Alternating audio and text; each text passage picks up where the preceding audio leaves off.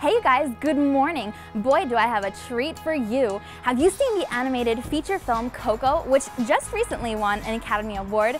Well, there's a Rio Grande Valley native who played 3 different characters in the film, and we are meeting him right now. So let's go see what he's up to.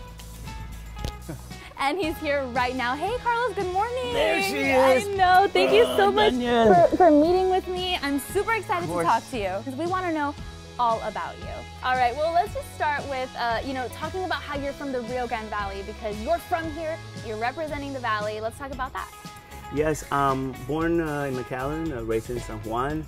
I've always wanted to be an actor since I was a little boy. Did you feel that it was gonna be hard? Like, what were your fears? And I knew that it was gonna be so challengeful when I would arrive to LA, because there was nothing that I could see on TV that resembled me. Yeah. Not one thing. Yeah. Nothing. So I told myself, this is a life commitment.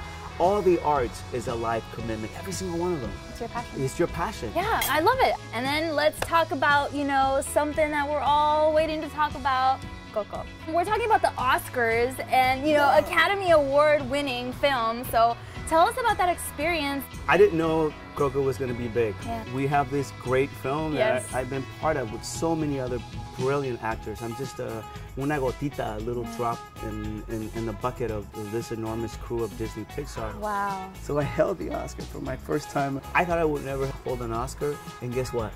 Right. Now I want one. Yeah, absolutely. Can you tell us what all of this just, has meant for you and how you feel knowing that people are looking up to you?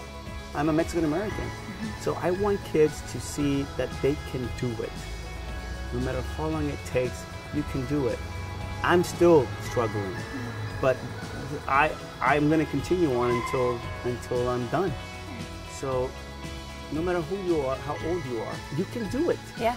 You just apply yourself with a big smile on your face, with that openness. Anything is possible. The belief. Don't be afraid, and just do it over and over again. No matter how many times you fall, you get up. Can you possibly say goodbye to our viewers in one of the voices you're choosing? Okay, I'll do the Chachalacos guide, which is a stage manager. Adios, viewers, and keep watching. I love it. I love it.